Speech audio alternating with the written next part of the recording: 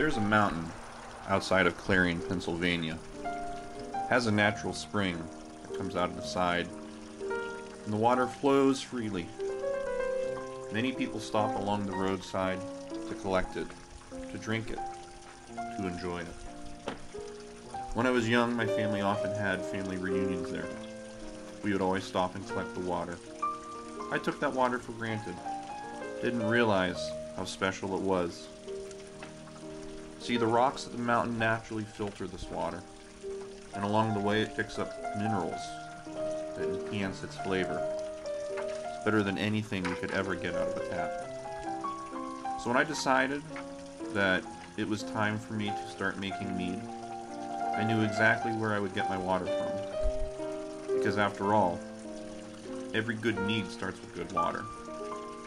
So I knew I would make the hour-and-a-half drive from where I live to go and collect this water in order to make it into a delicious home brew.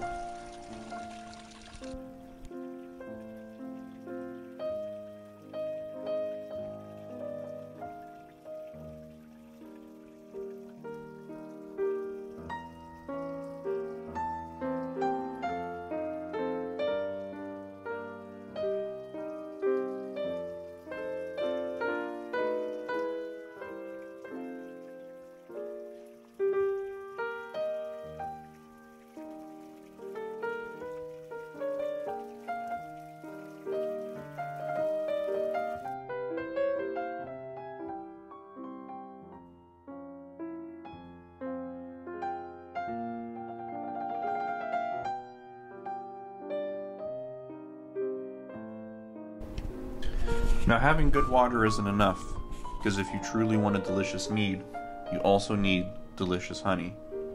And that's where I come in. As a beekeeper, I have full control over the honey that my hives produce. I know what they're eating. I know when they're bringing in the pollen. I know what chemicals I can use in the hive, or in this case, not use. I'm very careful with what I do with my beehives. I ensure that they are happy and healthy, because happy and healthy bees always produce the best honey. My honey is always raw, it is always unfiltered, and that makes it taste better than anything you could get from the store.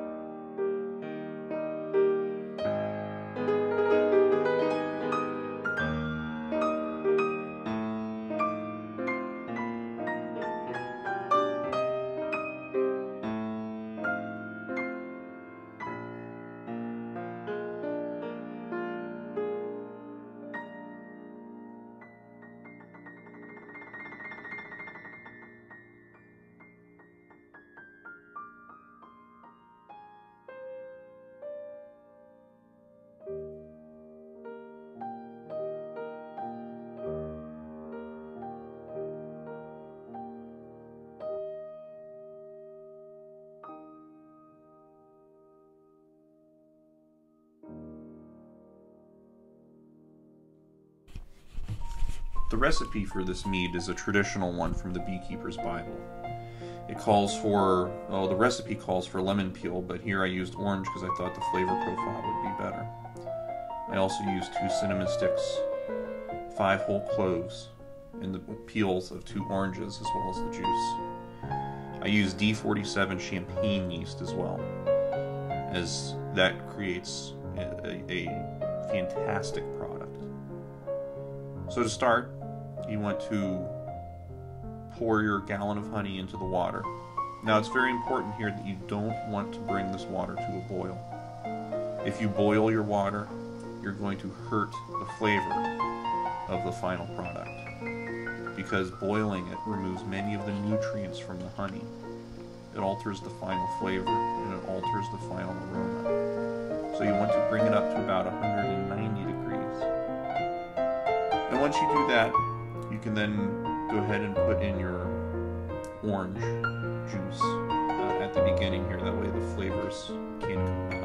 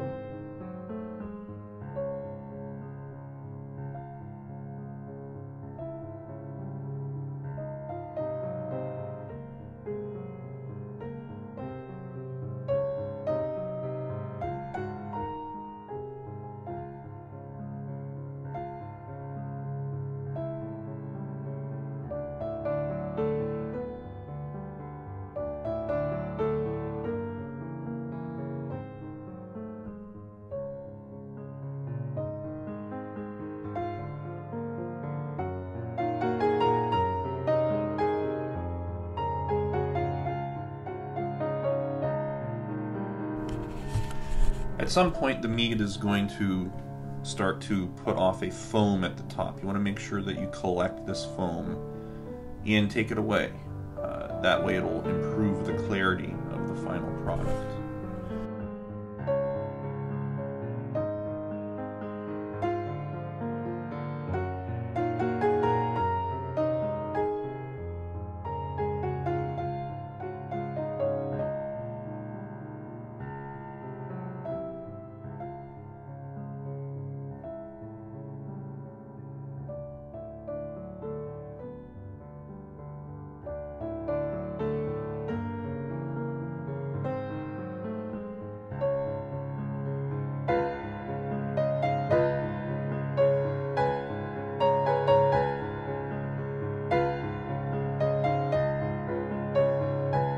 Once you've finished bringing it up to temperature, you then want to add in your orange peel, your cloves, and your cinnamon. And I let that come together for about between 45 minutes and an hour. And I left those in there as it cooled overnight. That way the flavors would infuse themselves into the final product.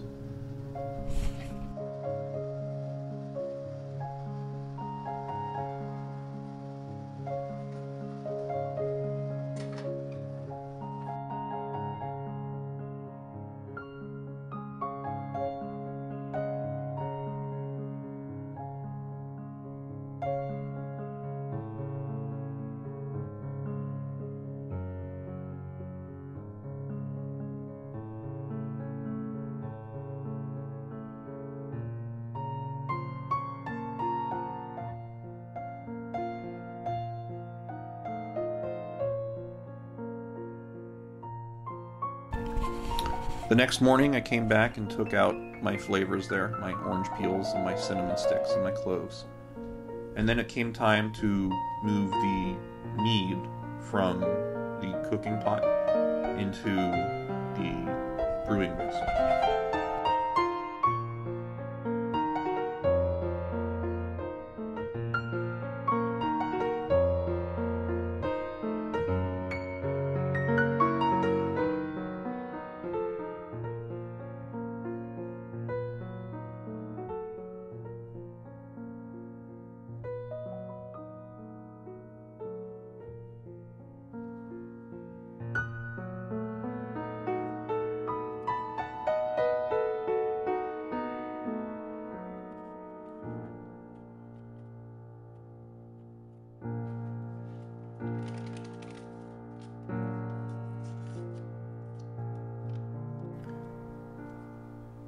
I use D47 champagne yeast, and you want to put that into lukewarm water and let it activate for about 5 minutes until it starts to bloom. You can actually see it bloom.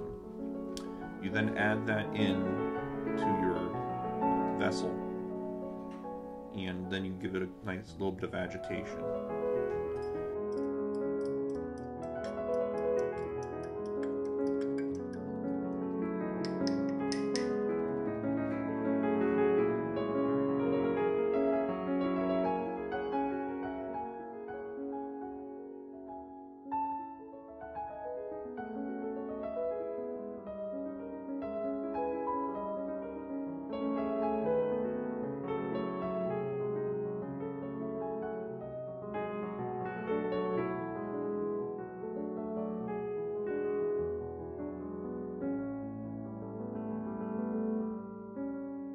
You then put on an air trap, so that way no oxygen can get in, as this is an anaerobic process. And you store it in a nice dark room for a month. Twice a day during the first fermentation, you want to agitate your mead. Now, if you're doing this at home, that's as simple as just swirling it around like this, and you'll see the bubbles pop up from it releasing carbon dioxide.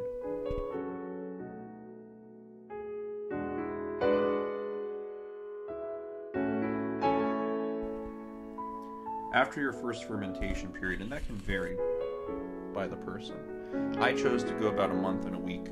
You don't want to go more than 2 months. If you leave the sediment from the yeast in there, it can start to ruin the flavor. And that happens after about 2.5 months. So you can stretch your primary fermentation out to 2 months if you want. But you generally don't want to go beyond that. I leave it about a month because I look at the air bubbles. It wasn't putting out air bubbles every minute.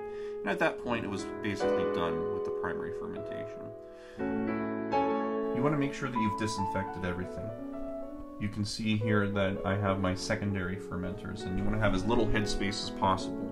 So I put my mead into a much smaller vessel, several much smaller vessels, that way I can control the headspace that's in there. Now you want to make sure that you've disinfected them, and I did that with a no-rinse disinfectant that you can purchase pretty cheaply. And I ran that through my siphon, that way the inside of the siphon is also disinfected. I'm very, very careful about not introducing new pathogens into the mead. And so you take your siphon and make sure that the primary fermenter is above where you're putting it. And you stick your siphon in there, not down into the sediment. You do not want to suck the sediment up. You want to have it just above that sediment, that way you can pull your product from the primary fermenter into the secondary fermenter.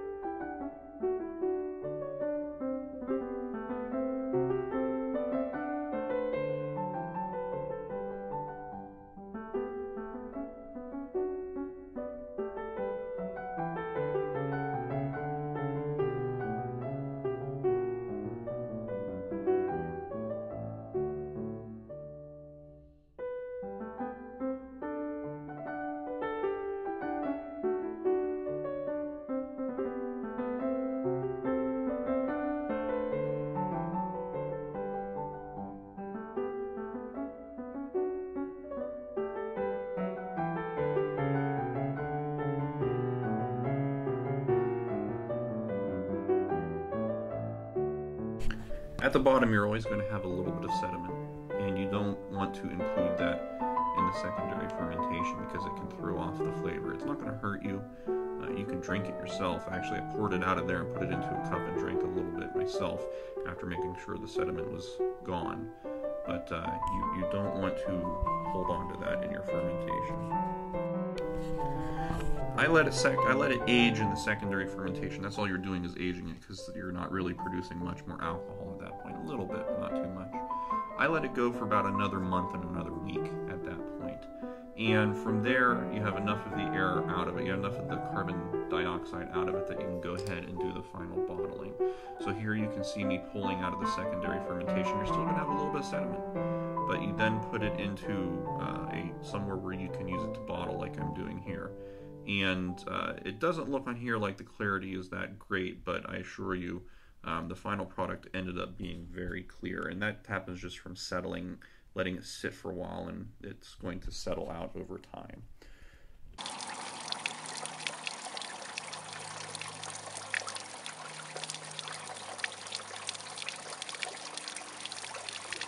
Okay, everybody, time for the moment of truth. As you can see, I'm in my evening robe here, getting ready to enjoy a little bit of mead here. Bottled it in today. This is what was left over at the bottom, so there's going to be a little bit of sediment in this, whereas what's in the bottle, what I bottled, is going to be fairly clear. But I thought I'd treat you to a little bit of a taste test here, sort of describe what the flavors are and get to find out how the mead came out. So without further ado, I'm first going to try sniffing it.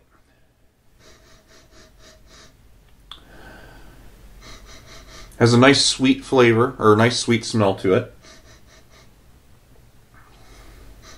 Can smell the honey for sure.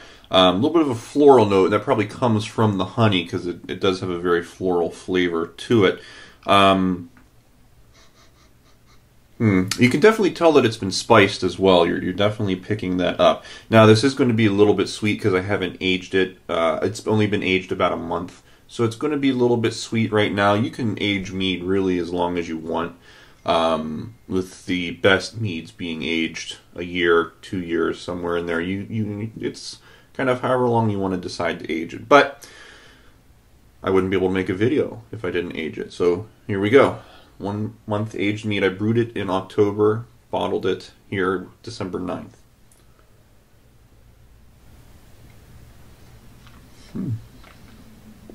Wow. It is very sweet. You know, most meads are very dry. This is a little bit dry. It's sweet, but it's not overpowering. You definitely get the notes of the orange peel, the cinnamon. You definitely get those notes. It tastes a little bit like like a spiced apple cider almost. It's